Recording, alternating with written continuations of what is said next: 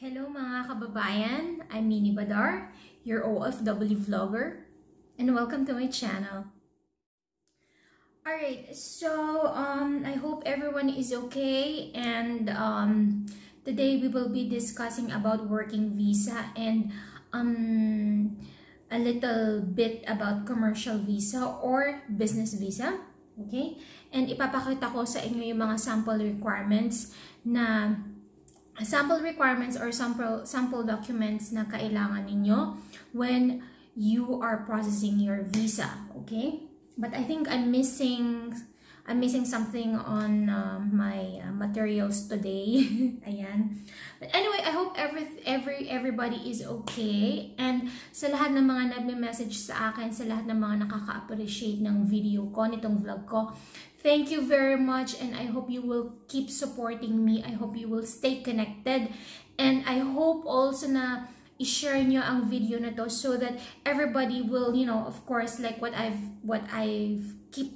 kept telling is ma-share yung information na ito regarding about Russia. Okay, so anyway, I hope I'm not talking very fast, all right? But I wanna make this video very quick and short, okay? But point taken, you know, something like that. Alright, so sa mga lahat ng nagpa-process ng working visa sa Pilipinas, okay? Sa Pilipinas, hindi sa ibang bansa, but sa Pilipinas, okay?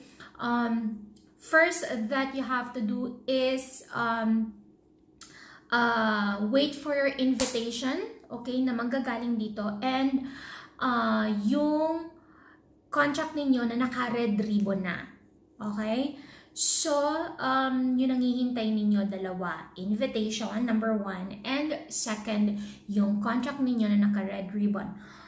Okay, speaking of invitation, I just want to inform you, lagi ko siya nakakalimutang banggitin. Alright? Na, be careful with your invitation. Please check it thoroughly. Check it very carefully kasi pwedeng ma-fake ang invitation. Some Filipinos here were already scammed because of fake invitation. Okay? They thought it's original. They thought it's authentic. But when they submitted it to the embassy, it was actually fake. Alright? So please be careful mga kababayan. Alright? That's why I'm doing this vlog, for you to be very aware of it. Alright? So first, invitation. Second is the contract. Well, my contract is already expired. Okay, this was 2016, if I'm not mistaken. Yes, 2016. Alright? So, itong contract ko is nanggaling here. Pinrasa siya ng Russian agent ko. Okay? By the way, here in Russia, merong two popular Russian agents na nagpa-process ng, you know, ng invitation and contract para sa mga Filipino workers. One is Natalia Good and one is Natalia Bad. Alright, so nang nag-process ng visa ko is si Natalia Good. Natalia Good, Filipinos call her Natalia Good because, well, she does the process accordingly, okay? So just like me, she processed my my papers and documents accordingly, and those, of course, it's not really perfect. Hindi siya ganun ka-perfect na pag-process. May mga konting mintis naman, especially for spellings, okay? Ganyan, mga errors sa papers, ganyan, kasi nga yung alphabet nila is hindi naman English. They have their own alphabet, all right? And the Natalia Bad, well, I've never met her, all right? But, you know, given the name Natalia Bad, I think you know what it means, all right? So, yes, so this one is the example of the contract, okay? So, naka-red ribbon na siya. Meron na siyang pirma, okay, from the third secretary and vice consul na nakalagay dito. Okay, and this, sa contract na ito, it's written in English and in Russian. Okay, Russian kasi para mabasa nung Russian consul dun sa Russian embassy sa Pilipinas. Okay, naka-state dito yung pangalan ng agency ninyo, ng Russian agency or yung dito. Okay? Yung address, yung number, yung complete details ninyo, yung work ninyo, magkano yung salary ninyo, yung duration ng stay ninyo, and all. So please, once you receive this, please read it. Okay? Basahin ninyo siyang maigi. And I suggest na gumawa kayo ng copy ninyo. Make a photocopy of it para, you know, for security purposes lang. I think, you know naman, di ba? Always make a photocopy of your documents before submitting it to the agency. Okay? But, okay, on my case, yung agent ko na si Natalia sinend niya ito directly sa akin. Hindi niya ito sinend directly sa agency ko, which is the 10th story if you watch my last video. Alright. But I think it's much better if your Russian agent will actually submit it to directly to your agent, hindi na sa inyo. Kasi on my part, medyo nagkaroon ng problema. Parang nagkaroon ng issue between me and the agency in the Philippines. Parang kinwestiyon ako why the Russian agent Natalia sent it to me instead of sending it to their agency. Ganyan. So medyo naging questionable yan. Alright? Well, I understand on that part kasi nga naman it's a transaction or it's a talk between the Philippine agency and the Russian agent. Okay? So yan. So please again pakibasang maigi. And then naka-attach dito sa contract na ito yung Xerox copy ninyo ng Xerox copy ng inyong passport and Xerox copy nung nag-invite sa inyo na agent. Ayan. So, nakalagay siya. Tapos, ang Xerox copy ng inyong invitation. Nakalagay din siya dyan. And, of course, invitation entry. Nakalagay dito. So, again, another tip, basahin ninyo itong maigi. Try to memorize the name of your agent, kung Russian siya, tsaka yung pangalan ng agency ng Russian agent ninyo. Kasi pwede siyang itanong sa inyo during interview sa Russian embassy. So make sure na alam ninyo kung ano yung naka-state sa contract ninyo. Para kapag tinanong kayo, alam na ninyo yung isasagot nyo. Hindi yung parang nabobo kayo, ganun, parang hindi nyo alam kung ano yung isasagot ninyo. So, please review. Kasi ako, binasa ko itong maigi and talagang sinaulo kong maigi yung pangalan at saka yung address ng agent ko. Ayan. So, please. Ayan. Okay?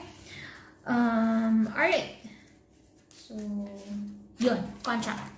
Okay? So, 1 invitation and 2 is yung contract na manggagaling dito na isi-send either sa inyo or directly sa agency ninyo. Okay? This is for working visa ha. Working visa ito. Hindi ito commercial visa. Okay? So, yun. And nakastate pala dun sa invitation ninyo yung type ng invitation ninyo. If it's working visa,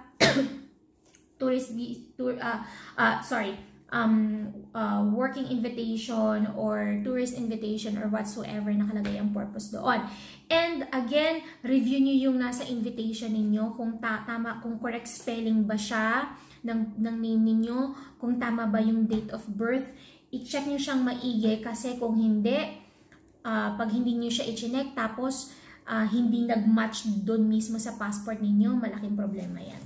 Okay? Well, one letter will cause a very big problem for you. Okay?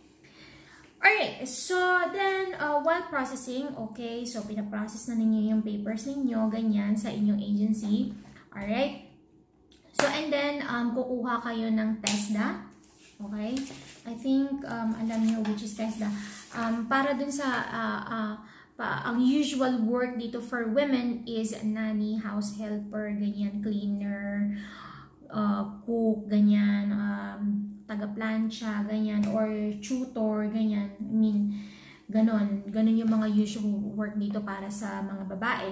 So, for household services, ang kukunin ninyo sa TESDA is an NC2 or National Certificate. Ayan siya. Okay? Example, expired na to ha. Okay? Expired na tong akin. So, Sorry, hindi siya expired. Valid pala to ay April 2021. Ano ba yan? Sorry, mali-mali ako. Ayan, so kinuha ko siya ng 2016 tapos valid pa tong certificate ko hanggang April 20 ng 2021. Okay? So yung test the training center ninyo ay depende sa ibibigay ng agency ninyo. Okay? So hindi yung basta pupunta lang kayo sa isang training center at doon kayo kukuha ng NC2. Hindi po siya ganon. Meron pong i-refer sa inyo ang agency ninyo at doon po kayo magte-training. Okay? So, para just to give you an idea about NC2 para dito sa Russia, I think kailangan yung aralin yung Russian table setting. Actually, hindi naman siya necessary, pero alam nyo na, sa Pilipinas, may konting pag-iinarte. Hindi naman. Pero yun kasi, kailangan nyo lang aralin yung Russian table setting. Ayan.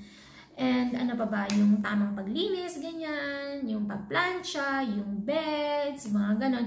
Ako kasi one day lang ako nag-training. So medyo aanga-anga ako dun sa training ko. Samantalang yung mga kasabayan ko, parang mga 4 days or 7 days na silang nagka-training. Ganyan. So, medyo tanga-tanga, pero nakapasa naman ako sa awa ng Diyos. Ayan. Actually, for formality na lang to yung ganito. Parang formality na lang siya kasi pagdating mo nga naman sa NAIA, i-check nila yung mga documents mo. Okay? So, yan. Next is yung PIDOS. Actually, siguro kung may oras kayo, pwede nyo pagsabayin yung PIDOS kasi ang alam ko, 1 day lang naman yung PIDOS. Diba? 1 day mo lang kukunin. For formality na lang din naman yung PIDOS. I think dun sa mga ex-abroad, alam nyo na kung ano yung PIDOS at kung anong gagawin sa PIDOS. Alright? So, after nyan, kapag nakuha nyo na lahat yung kapag nakuha nyo na yung PIDOS certificate ninyo, kapag nakuha nyo na yung NC2 certificate ninyo, that's the time kayo mag-process ng ibang requirements ninyo. Isunod nyo yung pagkuha ng requirements ninyo ng NBI at ng police clearance. Okay? At nung HIV. Okay? Yun ang kunin ninyo. So, kasi nga, dun sa last video ko, nabanggit ko na 1 month lang yung duration ng documents ninyo. So, kapag nag-lapse siya ng 1 month na, hindi na siya tatanggapin sa Russian Embassy. Okay? So, kukuha na naman kayo ng panibago. Another PIDOS na naman. Another NC2 na naman. Another NBI. Another police clearance na naman. Another HIV na naman. Actually, yung friend ko, 2 beses siya nagpakuha ng HIV kasi mali yung pinuntahan niyang ospital. Okay? So, again, yung HIV na pwede niyong puntahan is ako in Marcelino nagpa-HIV test. That's 1,000 pesos. Or pwede kayo mapunta sa Makati Med. At para makasigurado kayo, i-check ninyo sa Russian Embassy sa Makati. Okay? Ask nyo doon si Manong Guard na very accommodating. Ayan. Okay? So, I think alam nyo na yung NBI tsaka yung police clearance. Okay? Kapag may hit kayo, mga 1 week or 2 weeks yan, kagaya ko, may hit ako. Hindi ko alam kung bakit. Siguro nakapatay ako. Joke lang. Ayan. So, alright. So, kapag nakuha nyo na yung mga documents ninyo, alright, then, next na gagawin ninyo is pumunta kayo sa website kung saan kailangan yung fill upan para makakuha kayo ng appointment sa Russian Embassy. Okay? Merong website na ibibigay sa inyo. Nakalimutan ko na kung ano yun siya. Anyway, hahanapin ko para malagay ko sa description box. Alright? So, doon sa website na yun, fill upan ninyo yung mga details na kailangan para makapag-apply kayo ng visa. Okay? So, while filling it up, I suggest na i-check nyo yung contract ninyo para sigurado kung ano yung ilalagay ninyo doon kung ano yung itatype ninyo doon. Okay? Hindi yung basa-basa na kapag nakumpleto nyo na yung documents ninyo, pupunta na kayo ng Russian Embassy. Hindi po ganoon. Meron pa po kayong fill upan online sa website. I think that's visa.kdmid.ru. I'm not sure, pero i-double check ko siya para sigurado. And I think yung agency ninyo is alam yun. Okay? Ayan. So, yan. So, yun, kapag okay na siya, kapag na-fill upan nyo na yung mga dapat fill upan dun sa website na yun na sinabi ko, okay, next is for appointment next is yung visa interview na. Okay, another pala na kailangan niyo is yung insurance. Okay. So, ang tinatanggap lang na insurance company sa Russian Embassy is yung Fortune Life. Okay, ito siya. Okay? So, kilala ko dun si ating nagbibigay nito. Ayan. So, ito siya. Charter Ping An Insurance Corporation. Ayan siya. Okay, I hope na nakikita niyo. Ito yung sample niya. Kailangan ito sa pagpasa niyo ng requirement for visa. Okay? Ayan. So, kapag nag-gather na niyo siya, then you are ready for your visa interview. Okay? Alright. And then, pagdating niyo doon sa Russian Embassy, meron doon si Manong Guard na madaldal. Pero mabait and very friendly. Okay, if I were you, ipa-arrange nyo sa kanya yung documents ninyo. Kasi, ayaw minsan ng consul na, ano kasi siya by order kasi siya ganon, by order yung pag-check niya ng papers ninyo, parang invitation, and then, contract, and then, siguro, HIV test, parang ganon, by order kasi siya, hindi yung patong-patong lang, hindi ganon. So, if I were you, ipa-arrange yun dun kay Manong Guard. Alright? Pakiusapan niya na iayusin niya. Ganon. Tapos, i-stapler niya yon. Ayan. So, ayun. So, if okay na kayo, then you're ready for the visa interview. Okay? And, I don't know how much the fee, pero depende kasi yan sa processing ninyo. Merong 1 week, 2 weeks, parang ganun, parang more than 3,000, 4,000, 5,000, parang ganun. Hindi ko alam, hindi ko na maalala masyado. Ayan. Kasi 2016 pa ako last na nag-process ng visa ko. Okay? So, yun. And, just like what I've said before, make sure na nabasa nyo maigi yung kontrata ninyo para alam ninyo kung ano yung isasagot ninyo kapag tinanong kayo ng consul. Alright? So, may mga chismis kasi doon sa sa Russian Embassy. Merong before yun merong consul na masungit. Halimbawa, Monday, yung consul ng Monday ay masungit, or yung consul ng Wednesday ay mabait, ganun. So, chichempohan nyo, tatimingan nyo kapag yung consul ay mabait or masungit. Yan, di ba? So, parang alam na rin yun ng LO ninyo or ng liaison officer ninyo. Kasi, nung nagpa-process ako ng visa ko, meron akong liaison officer na binigay ng agency. Ayan. And by the way, dun pala sa binayaran ko sa agency, kasama na siya lahat. Yung 20,000 pesos, kasama na dun yung visa fee ko. Ayan. Hindi pala siya separate. Ayan. So, parang ang binayaran ko lang is yung TESDA, yung NBI, yung HIV, yung police clearance, yun yung mga binayaran ko, yung PIDOS, ayan. Ayan. Tapos, magsiseminar pa pala kayo sa OWA. Kasama pa pala yun, yung seminar sa OWA. Ayan.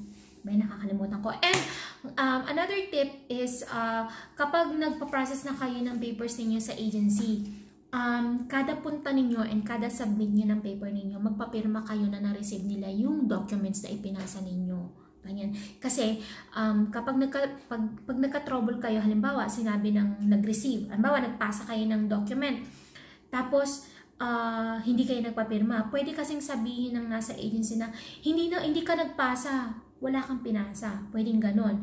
At least, kapag may pinapirmahan kang slip, parang ganon, or proof or evidence na may pinasa kang document sa kanila at pinirmahan, okay, na nakalagay ang date at kung sinong pumirma, at least kung may problema man, meron kang pruweba na nagpasa ka. Ayan. Based on personal experience lang. Hindi personal experience, pero experience siya ng cousin ko. Ayan. Kasi alam niyo na, may mga agency na siguro sa dami ng aplikante nila, parang nag-mix up na yung mga documents or nami-misplace nila or nawawala nila yung ibang mga documents na kailangan. Tapos pwedeng sabihin nila na hindi ka nagpasa or wala kang ipinasa. Ganon. Alright? So yun, para sigurado lang. Okay? Kasi mahirap mag-process ng paper sa Pilipinas. Alam nyo yan. Diba? Okay, so yun. So, yun na lang mga hihintay ninyo. Yun na lang yung mga kailangan ninyo. Alright? And during sa visa interview ninyo, kung hindi naman illegal ang pagpasok ninyo, be confident, diba? Answer with, answer honestly, answer with your heart, with all honesty, with confidence na ganito yung magiging work mo, ganyan, nakastate naman sa kontrata ninyo, at binasa nyo namang maigi yung nasa kontrata ninyo. Kasi ang tanong naman ng konsul, magbabase doon sa kontrata ninyo. Kaya, reviewin nyo maigi yung contract na nakalagay. Okay? Alright, what else pa ba? Okay, next naman, about naman dun sa, kasi may mga nagtatanong about commercial visa or business visa. Alright? Kasi hindi naman ganun yung visa ko. Alright. Kasi sabi ko nga, ang commercial visa is cheaper. Pero medyo komplikado kasi yung ganun. Alright. Kasi pag sinabi mong business visa, ibig sabihin may business ka. Ang pagpasok mo dito sa Russia is business purposes, hindi working. Alright. And as far as I know, ang duration na binibigay for visa is 1 year lang. And kailangan mo siyang i-exit before 90 days. Ayan. So, kailangan parang pag 80 days na i-exit mo siya. It's either Israel or Armenia. Ayan. So, i-exit mo siya. Tapos, after nun, balik ka ulit dito sa Russia. So, ganon. And mostly na mga Filipinos na may commercial visa or business visa dito sa Russia is they really have to look like businesswoman, you know. Kailangan hindi ka naka backpack lang kagaya ko. Minsan ang dala-dala ko lang eco bag, tapos naka sneakers lang ako, ganyan. Pero yung mga mostly na commercial visa dito, they really have to look like a businesswoman. They dressed up. They wear shoulder bags, they put on makeup, ganyan, you know. They have to make those, you know, shiders, yung mga pulis pang kalawakan dito na sila ay businesswoman or the purpose of their visit is business. Alright? So, yun. And by the way, I want you to remember na for now I think parang nag-stop yung process ng invitation according to one of na nagwo-watch ng video ko. Nagpalit daw ng hepe. I think na-confirm ko yon kasi yung boss ko is na-promote. Kasi he is working for immigration. So, I think, usually kasi ganun kapag nagpapalit sila ng mga officers, nag-i-stop yung pag-process nila ng invitation or ng pag-process ng mga visa, ganyan. Ganun dito sa Russia. Ayan. So, okay. So, I hope na-cover ko siya. Tapos, may nagtanong din sa akin, may nagsabi din sa akin na sana magbigay ako at least ng approximate or range na pwedeng gastusin ng isang aplikante. Okay, kagaya ng mga sinabi ko sa previous videos ko, hindi ko talaga alam. Alright? But, base sa mga nagme-message sa akin, sinisingil sila ng $3,000 or more. Okay, $3,000 or more. Ayan po. Okay? So, depende po yan sa singin ng agent ninyo. Okay? And depende po yan sa package deal ninyo. Okay? And for me, if you have friends or if you have relatives here in Russia, it would be much better if they will find an employer for you, okay? And that employer will help you come here. That's the fastest and the safest way to come here to Russia. Okay? However, medyo maiiba yung salary range mo. Okay?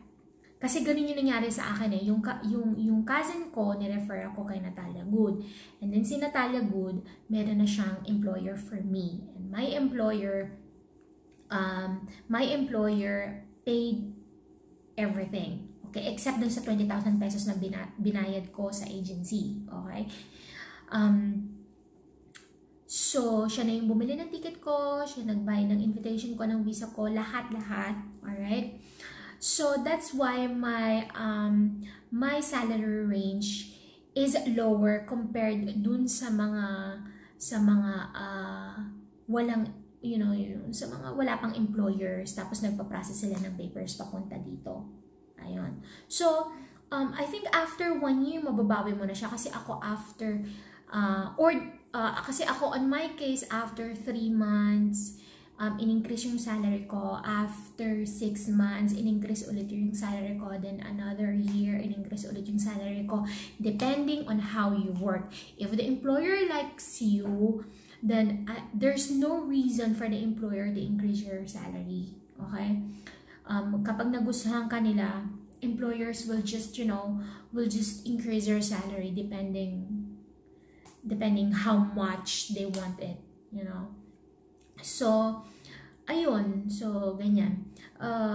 It's based on my experience lang but I suggest na if you have friends or relatives, I think the best way to come here is, they find an employer for you. Okay? So, ayun. And, yeah, I think na-cover ko naman lahat. Ayan. Except dun sa commercial visa or dun sa business visa. Alright? Kasi nga, di ba, dun sa previous video ko, sinabi ko na may quota yung pag-release ng working visa. Though may working visa naman. Kaya yung ibang mga hindi na-aprobahan for working visa, no choice but to get commercial visa. And then, after ma-expire before they expire their commercial visa, they apply again for a working visa. Ganon. So, ayan. But anyway, I hope na nakatulong tong video na to sa inyo. Okay? And if you have any questions, feel free to message me. I will really do my best to answer all of your queries, to all of your questions, to help you out. All right? I wish I could really help you. I wish I could, I wish I really could find an employer for you, though yung employer ko naman is sooner or later will find another worker, but it's kind of complicated.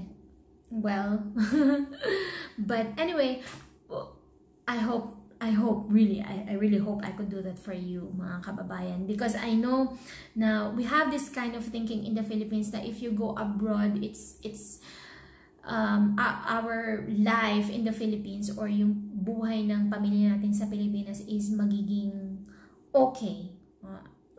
Magiging okay naman talaga based on my experience. Kasi nga yung salary range natin sa Pilipinas hindi ganoon kalaki unlike here. Alright? I'm telling you mga kababayan na mag-i-spend kayo ng money to come here. Mababawi nyo yun. Honestly, mababawi nyo agad yung nagastos ninyo. As long as na hindi kayo mapili sa trabaho, hindi kayo maarte, at magiging pasensyosa kayo, and magiging maunawain kayo sa trabaho ninyo, lalong-lalo na sa employer ninyo. Kasi, alam niyo na magkaiba tayo ng kultura, magkaiba tayo ng thinking. Okay? So, kapag nandito na kayo sa Russia, tapos feeling ninyo hindi okay yung employer, tapos nag-iisip kayo na umalis, mag-isip kayong maigi. Kasi maraming Pilipino, maraming workers dito na naghahanap ng ibang trabaho. Alright? I'm sorry, nag-stop siya. Yun nga, and yet, naghahanap kayo, and yet naiisip ninyong umalis. Okay? For me, better if you finish the 2-year contract with your agent. Okay? Ang contract ninyo is with your agent, not with your employer. Alright? So, I suggest finish the contract, and then kapag nakaipon na kayo, then move to then you can find another employer. Okay? That's my suggestion only, okay, based on my experience here. Alright? But anyway, I really have to go kasi I still have lots of things to do. It's very late. I hope this video really helped you. And please like and share. Alright? And if you haven't subscribed, please subscribe. It's Mhinnie Badar. Alright? And you can add me on my Instagram. It's Mhinnie_me, or on my Facebook account. It's Mhinnie Badar. And you can also email me. I'll write it on my description box. Alright? So thank you very much. And soon meron akong i-announce very soon. So please wait for that. Watch out for that. I just need to confirm something. I just need to confirm it, and then maybe it will work out. Ayan. So, thank you so much, and good luck sa lahat ng mga mag-a-apply dito sa Rasyo or kahit saang bansa. So, maraming salamat po. Paka-paka, and God